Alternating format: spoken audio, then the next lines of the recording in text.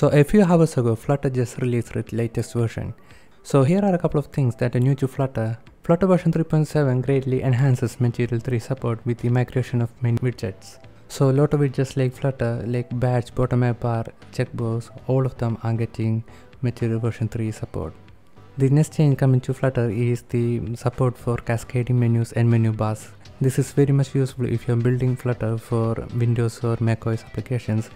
The next thing that is coming to Flutter is the support for embed around the iOS.